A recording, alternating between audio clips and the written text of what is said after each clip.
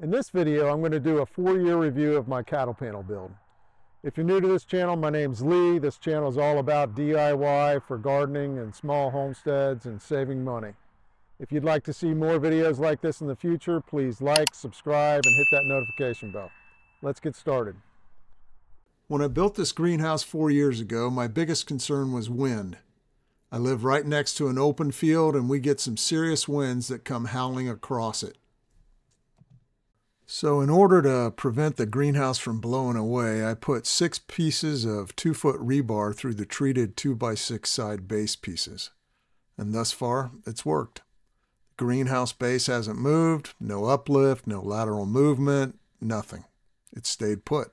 So, success. The second thing I was concerned about was the structural integrity. So what if it didn't blow away? Would it collapse? Not only was I looking at wind load, but snow load too. Again, we get serious winds, storms, microbursts, torrential rains, and snow. In order to keep the greenhouse from collapsing, I did multiple things.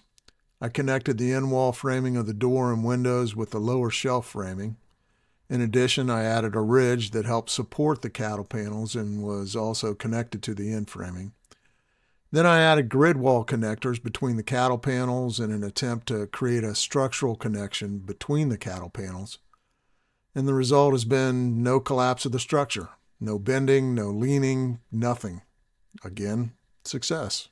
Another concern related to the structure was rot. In order to prevent the decay of the base and end wall structure, I used treated material for all wood that came into contact with the ground. I've looked at it closely and it's holding up. There are no major issues that I can see. So this is a secondary success check mark for the structure. My third concern was the greenhouse plastic. In order to save money, I was going to use 6mm clear plastic that I could get from my local big box store.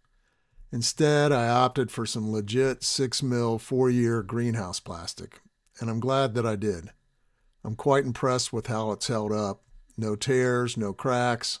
It's not brittle or friable. However, it is 4 years old, so I'm probably pushing my luck and should replace it soon. Likely as not, it may not let as much sunlight through as it once did, but I think it's good enough for another season. In my books, this is another big success.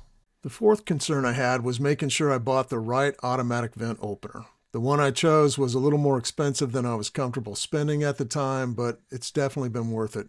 It's worked great with no problems and continues to operate flawlessly.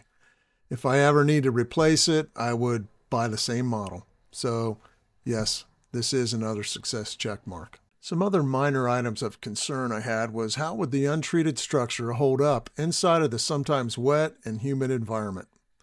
Well, other than discoloration and some minor checking, it seems fine. However, if and when I build another one, I would probably paint all the 2x4s with a white latex outdoor paint. What about the hardware? All the door and window hardware is original and working fine. Nothing's been replaced over the past 4 years. When I chose the hardware, I really didn't think there'd be problems, but I just wanted to add them to the overall review. Something that I was very pleased with was the shelving. I probably could have saved some money here and used some kind of wire for the lower shelves, but I'm glad I went with the cedar. I like the way it looks and it's held up great. I really like the upper shelves also. Honestly, I wouldn't change a thing with the shelves. So what are some things that I would change? I wouldn't put mulch on the floor again. It takes away from the head height and mice like to burrow in it.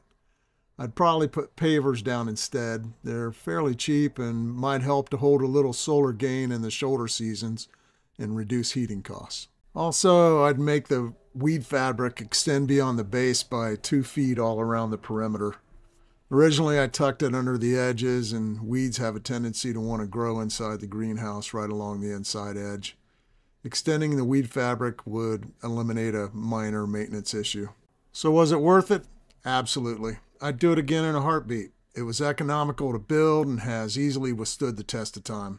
I love going out there in the spring when the greenhouse is full of plants and warm. It's really very therapeutic. I highly recommend that you build one for yourselves. I'll leave a link in the description for where you can get the plans. Don't forget to like and subscribe, and thanks for watching.